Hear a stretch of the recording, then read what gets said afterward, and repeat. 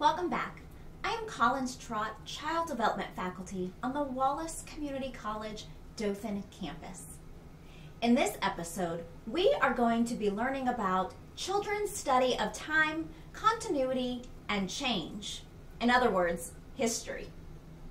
Human beings seek to understand themselves by understanding their past.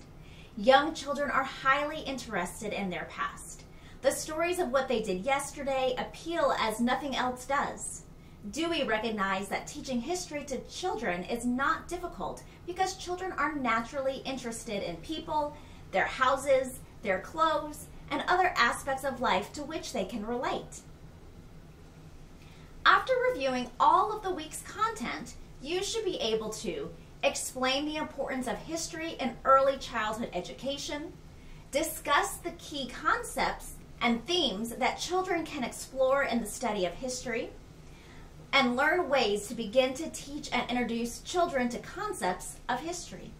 So join me, Miss Trott, as we learn all about children's study of time, continuity, and change history.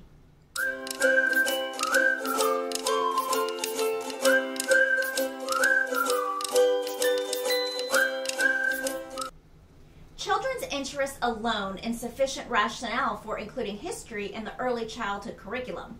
But history is important for other reasons as well. Human beings seek to understand themselves by understanding their past. To be able to know the past helps us develop a historical perspective and to answer, who am I?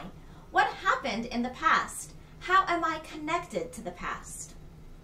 Through history, children learn about a society's common memory, its core values, and what past events and decisions are part of our present circumstances. Without history, one cannot undertake any sensible inquiry into the political, social, or moral issues in society. The study of history has been defined as a time-oriented study that refers to what we know about the past. Standard 2 of the National Council of Social Studies is time, continuity, and change. Key concepts are time, change, and continuity of human life, the past, and the methods of the historian. Young children do have a sense of time, but it's more intuitive than conventional. During early childhood, children can distinguish past from present and begin to describe daily events in a sequential pattern. Young children associate chronological time with personal time as reflected by the cyclical nature of daily events.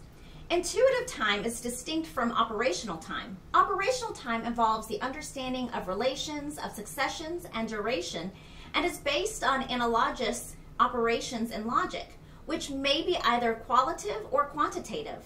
Not until children enter formal operations near the beginning of adolescence are they able to master operational time.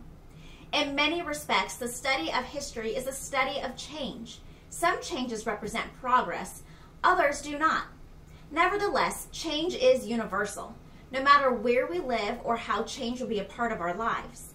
Being able to accept and adapt to change is crucial to living fully. Rather than fearing change, children can be taught to accept the inevitable of change and learn ways to adapt to the change they experience. Surrounding children with opportunities to experience change, the immediate environment offers many learning tools.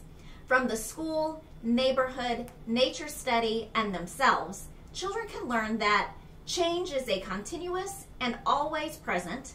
Change affects their lives in different ways, and change can be recorded, and these records can help others understand the things that have changed. Although life is constantly changing, there is a continuity of history. These are the similarities in the human experience. Exploring their family histories, children can gain a sense of this continuity. Celebrating holidays, as people have always done, also gives children the feeling of connection among the human experience. Children are intensely interested in both the immediate and distant past. And although dates have little or no meaning, children as young as 5 years old are able to recognize the difference between past and present and have demonstrated the ability to order events chronologically using photographs and pictures with broad distinctions such as long ago and close to now. Helping children understand and explore the past does not mean you must teach them a true historic sense of time. In helping children gain a concept of the past, adults must shuttle back and forth with children from the present to the past as they react to the ever-present urge to understand what has gone before. Even though the past is untouchable and far away, vicarious experiences with the past are possible for young children. People such as parents, grandparents, the school staff, and neighbors are resources for helping children understand the past. Real objects help children understand the past and life far from them, and help them see significant relationships within their own neighborhood. Books, stories, art, music are all sources of knowledge about past ways of life. Right from the start, children can begin developing the skills of the historian. To do so, they must engage in developing inquiry skills. Children learn to question and find out about their current and more distant past. Real historical understanding requires that students engage in historical reasoning, think about cause and effect, relationships, analyze records of the past, and reach conclusions. It is important to involve children in being historians. Through hands-on experiences and activities such as learning about history requires that children develop a sense of the passage of time. Routines can teach time, and in preschool and primary grades, there are regular routines. Children in the primary grades can chart their own routines and take more responsibility for scheduling their day.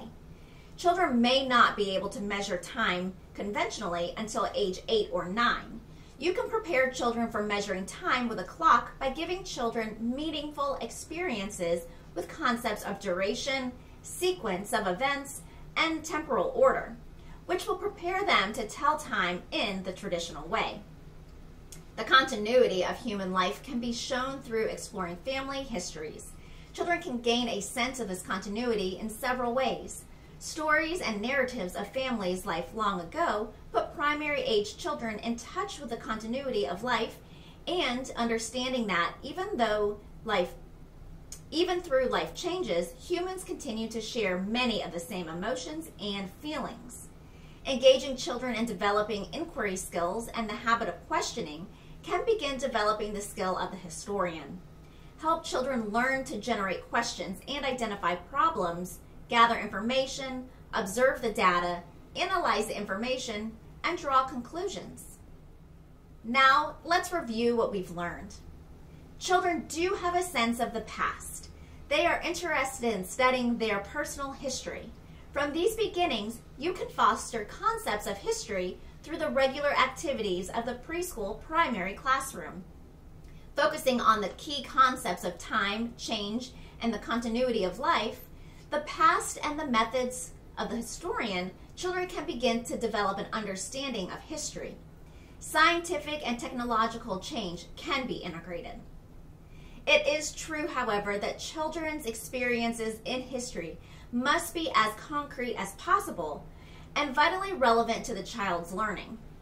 Learning about their own past experiences, the passage of time, interacting with older volunteers, studying the immediate past, what we did today, and using the methods of the historians must all be based on children's activities and experiences.